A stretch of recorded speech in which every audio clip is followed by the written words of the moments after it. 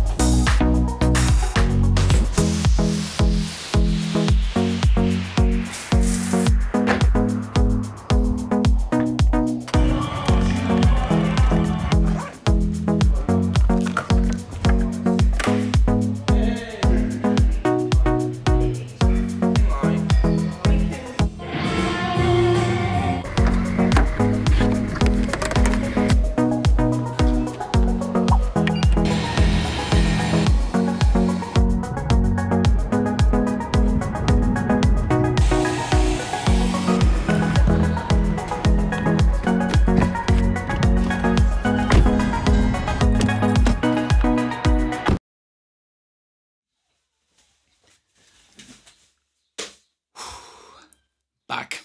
So this week's trip is done. It was a good gig. The weather was awful though, it rained the entire time, as you will see from the footage. The show was good and the people at Charlie's are awesome. So let me go through how I approach doing this gig every week. There's no two ways about it, it is a nightmare traveling with guitars. Fortunately, it is a little bit easier the way that I get to do it with this gig every week. The management company that I work with book all my flights and they book them with a company called Ibiza. And they have a really cool policy where guitars get classed as hand luggage. And with these small inter-island flights, it's actually pretty straightforward. The guitar gets checked as hand luggage at the desk, so you carry it yourself through the gate to the plane, where you hand it off yourself to a baggage handler and it gets put in a separate hold in the plane. Next to actually booking a seat for guitars, this is probably the next best way of doing it. So far, every time that I've done it, it's never been 100% straightforward. Some of the staff do get a bit confused about what is allowed to go on and off the plane, but eventually when they realise what it is that I'm carrying and they read through the policy on the website, it's pretty straightforward. So to actually carry my guitars, I take a mono M80 dual case, which has 2 guitars in it. My number 1 Joyce, which is a 2012 Sir Modern, which you can check out in a video here. And my Gibson Les Paul. They both go in the single case, which I can carry on my back, which makes getting through the airport a lot easier. The M80 dual case is a really well protected case, and so far, touch wood, I've had no problems getting it through the airport. I have noticed that it's got a few little battle scars on it now though, a few little rips here and there, so I'm just hoping that it's going to get through the rest of the flights for the rest of the season. In this case, I also take 2 travel guitar stands. They fold down super compact, they're really lightweight but really sturdy, and they just slip straight into the front of the mono case. I also have a few spare strings and picks and a few cables, and it all goes into that bag. The next thing that I take is the Helix bag, but as this isn't the most sturdy or robust bag, I might be changing this for a flight case pretty soon, as it's already getting damaged just from being put on and off the plane. But at the moment, the Helix goes in here, my CAE custom wah goes in here. The Helix does have some really good wahs built straight into it, but I don't really like the feel of the treadle on the Helix, so I use an external wah, which I think sounds a little bit better anyway. My exotic SP compressor goes in this bag. I've started using this compressor as an always on compressor, especially when I'm doing this gig, which is a direct in gig, so there's no backline, there's no amps, there's no nothing. I have to plug straight into their gear, which isn't really too much of a problem because I've got a really good install inside the club, but it does mean that I'm playing the entire gig on in-ears, which isn't something that I really like to do. I much prefer having the sound of a guitar behind me rather than straight into my ears. But I have found that using the SP compressor as an always on compressor straight into the front of the Helix with the blend knob at about 9 o'clock on the medium setting kind of gives me the feel of a real tube amp turned up. Also in this bag I have the Line 6 Relay wireless unit. As a personal preference I do like to run wireless.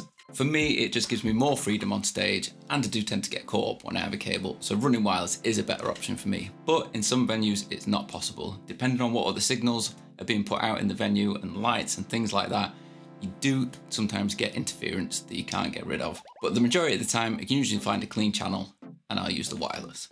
The entire rig, including the Helix, runs off one Voodoo Labs Pedal Power 2 Plus. I use the courtesy outlet to power the Helix and the regular 9V outlets to power everything else. That way it keeps the power clean, it keeps the noise flow down, and it just makes the whole setup a lot quicker and a lot easier. In this bag I also have the majority of the cables, audio from the Helix to the front of house, cables for my microphone, spare cables, spare batteries, my EBO's in here, not that I ever really have to use it, a couple of spare IEC leads, I think that's about it. And it all fits into this one bag, which before mine broke was actually a really good solution because it's a backpack, so you just throw it on your back and it's easy to travel about with. But mine broke. Everything breaks when you're on the road. So one of the straps has actually broken off my bag, so I can no longer carry it as a backpack.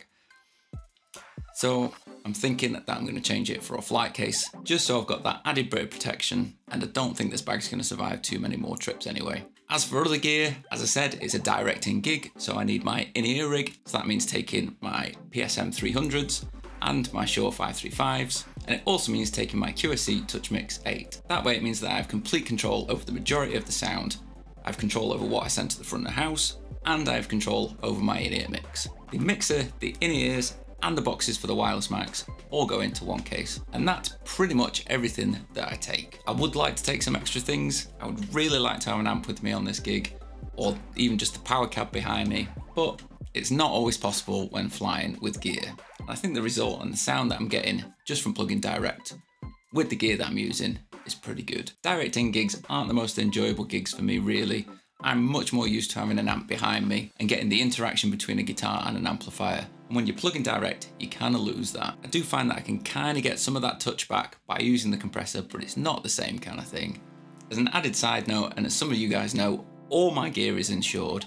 So if the worst were to happen, I'm covered. That includes a replacement service, so that if I got to Ibiza and something was broken, I can call my insurers and hopefully they'd be able to help me out in time to get the gig done. Flying with gear is always a bit scary, but if you take the right precautions and you protect your gear as much as possible, you're gonna be fine.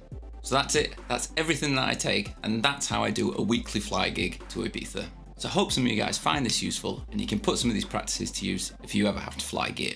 I hope you liked the video. If you did, give it a thumbs up below. If you want to watch another video on my channel, you can click just up here.